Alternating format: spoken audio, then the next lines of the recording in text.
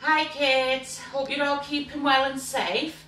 So today I'm going to teach you how to make a chicken and chorizo frittata. I've got a little helper here today. This is my grandson James. Say hello. Go say hello. No? Okie doke. Right, I've got some eggs, 6 eggs. I've got about a cupful of cheese. Yep, I know that. I like cheese. You like cheese, don't you? Yeah. We've got some chorizo. And we've got some chicken. I've already cooked it, sliced it and everything. Okay? And I've also got a oven-proof dish that I've just put some butter around to make sure that it doesn't stick. Okay? Right? I'm going to now break all my eggs up into the bowl. Right, are you going to have a stir? Oh, you're doing a good job of that. Bit quicker? Yeah? Oh. Right, I'm going to add some pepper and a pinch of salt. So you keep stirring. And then you keep putting it in and you stir. Okay? You get some salt. Right, come on. Give it a good stir. Can I help you? Oh, it's nice. Is it nice? Yeah. We've not even cooked it yet. Yeah. Yeah. So just give it a good whip. The more air you get in this, the more lighter and fluffier that it will become. Have chicken inside. We are going to put chicken inside, aren't we? I've also put the oven on, preheated the oven at 180. So if you put that on before you start, then it'll be nice and hot for when you put it in. Do you want to have another stir?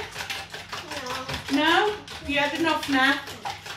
Do you want to put in the chicken for Nana? Oh yeah. So you pour that in. Don't touch it with your hands. Just pour it in. Okay? Empty it in. Okay? Good boy. And do you want to do the chorizo? Do the same with that. Pour that in. Okay. Yeah. Let's just give it a little bit of help. Yeah. We have some more. Let's get some cheese. We do need to put some cheese in, don't we? Right. So the cheese. Don't put all your cheese in. Just a bit of it. Say about half of it. So I'm going to get a handful of cheese and sprinkle that in. By the way, I did wash my hands. But can I try one? Can you try what? One of the cheese in there. You sure can. When Nanny's finished, you can try, okay? Give it another good stir. Like I said, the more air that you get in this, the more fluffier that it will become. Okay?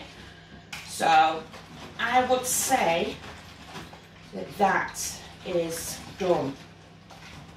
So get your oven-proof dish and just pour it in. Ooh, that's good.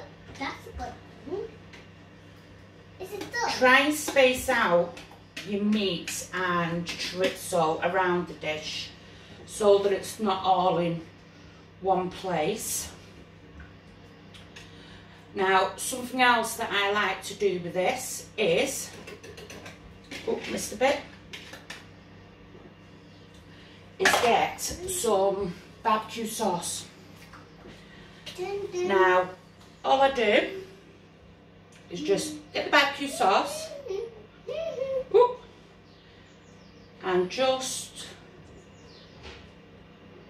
oh, I like not barbecue. a lot. I like barbecue sauce. Do you like barbecue sauce? Yeah. Ooh. And just leave it. Don't mix the barbecue sauce in. Just leave it sat on the top like that.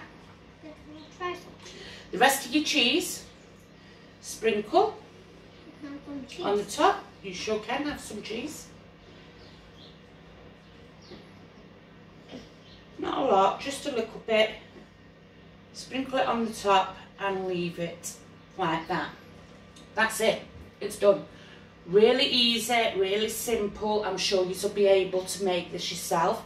I would love to see a video of you doing it, or even some photos that you have tried to do yourself. that's it now. I'm going to put this in the oven. About 20 minutes, 25 minutes. I'll have to keep checking on it.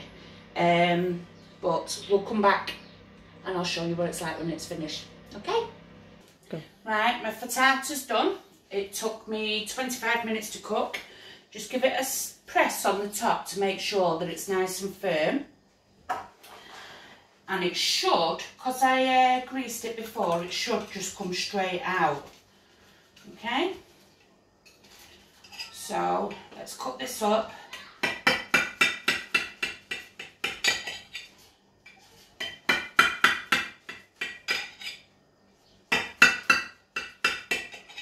Alright, let me just grab something to get it out. It's a bit hot this, so be careful. You might want to get an adult to help you. And there we go. Nice slice of frittata with new potatoes and salad. That's what we're having for lunch today. So why don't you try and give it a bash yourselves and send some pictures in or some videos. I would love to see them. Happy cooking.